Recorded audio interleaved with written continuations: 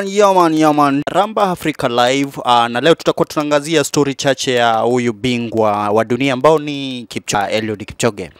Na watu wengi wametaka kujua sana kumhusu huyu Eliud Kipchoge ambao mbio aliweza kukimbia mbio za kilomita 42.78 na kwa chini ya masaa mawili, na watu wamekuwa kijiuliza sana inawezekana aje ama ni vipi.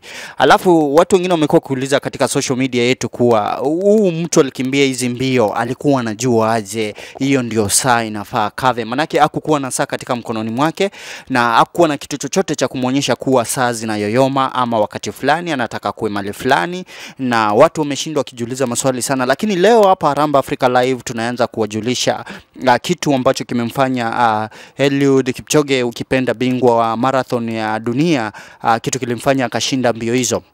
Na kitu ya kwanza ambacho kilimfanya akashinda mbio hizo ni confidence. Huyu jamaa amekuwa na confidence, na confidence kama ujuavyo, confidence ujengwa.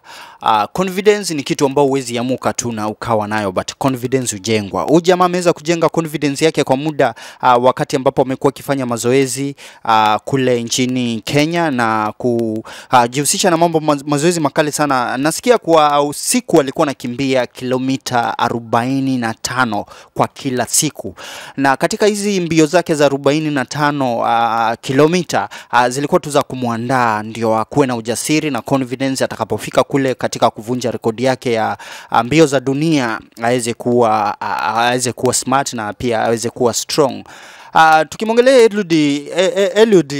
Eliud Kipchoge, tunaangalia hapo awali alijaribu kuvunja rekodi ya mbio za dunia, but aliweza kupoteza mbio nyingi sana. Aliweza kupoteza mbio kadha wa kadha. Akajaribu mwaka wa 2010 pia aliweza kushindwa, na kuna mbio zingine nyingi sana ambao ameweza kushinda, lakini hakushinda chini ya masaa mawili. Lakini this time round akaamua akasema no human is limited, ambao alitaka kuwafunza watu. Tuna vijana wengi sana katika nchi yetu ambao wanaona vitu ni vigumu, haziwezi zikafanyika, mambo yaendi, kazi hakuna, mambo mengi haziendeka, lakini Kipchoge akaweza kuwafahamisha kuwa no human is limited, na akaweza kuapprove wa kusema tu okay, siri ya kwanza ni mazoezi, ambao Kipchoge aliweza kufanya mazoezi makali sana.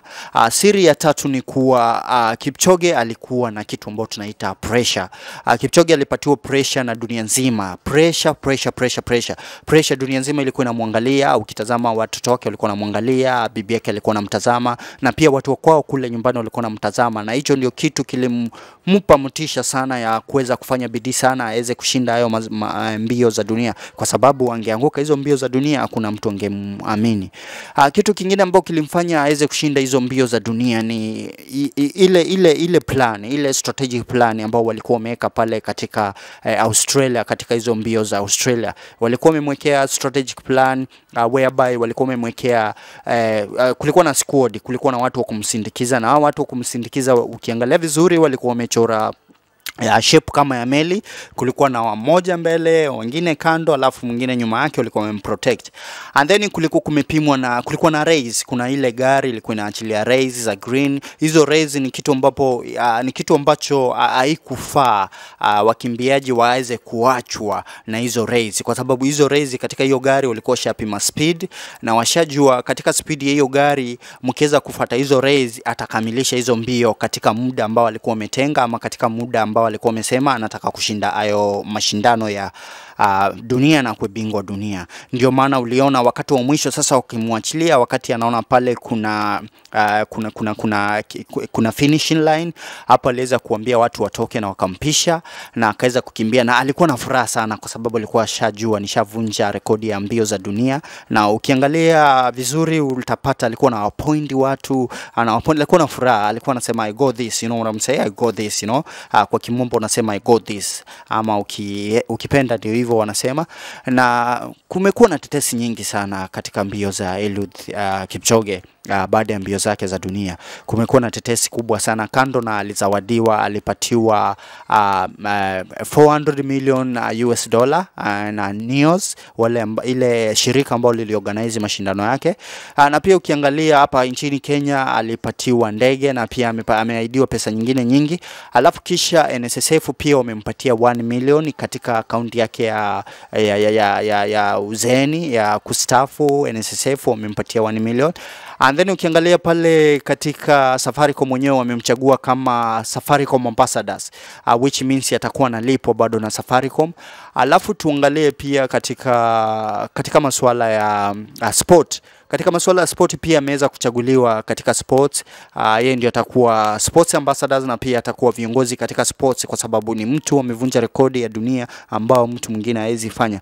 Na ukiangalia katika hizi, ukitaka kujua sana katika pesa ambao amepatiwa 400 million au US dollar, ukiconvert ni pesa nyingi sana. Nadhani budget ya Kenya, katika budget ya Kenya nadhani huyo msee anaweza katupatia pesa, anaweza katupatia Kenya pesa na ukaanza kumlipa polepole. Kwa hivyo ni msee ambao ameweza kutupatia mtisha. Kama vijana lazima uweze kuelewa kuwa hakuna kitu kisichowezekana. Kama Eliud Kipchoge aliweza kuvunja hizo rekodi, na pia wewe unaweza kuvunja hizo rekodi. Na pia kuna vitu vingi sana ambao unaweza kufanya, na ni vitu ambao vitaweza kusaidia sana katika maisha, wakati utaweka focus, utaweka determination, na wakati utaweka practice, kwa sababu chochote bila practice hakiwezienda. Hii ni mambo tunafaa tunaambiana ukweli kama vijana, na tunaweza kuelimisha. Katika TV yetu ya Ramba Africa Live utazidi kuangalia vitu moto moto, tutazidi kuongelea story moto moto, tutawaleta wasanii tofauti, tutawaleta wanariadha tofauti, mashujaa, tutaweza kucelebrate na tutaweza kusherehekea nao. Kama siku ya mashujaa inakuja hivi karibuni, tutaweza kusherehekea pamoja. Wewe endelea kutazama Ramba Africa Live kwa YouTube.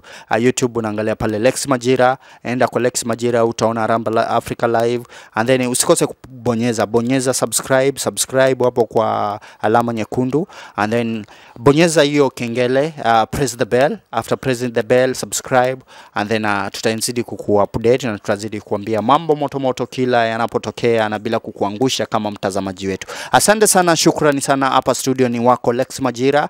Nimekuwa nikiangazia kuhusu Eliud Kipchoge kidogo na success yake na mambo yake alivyoyafanya, na tunafurahi sana, na najua kila mtu amefurahi sana. Asante sana.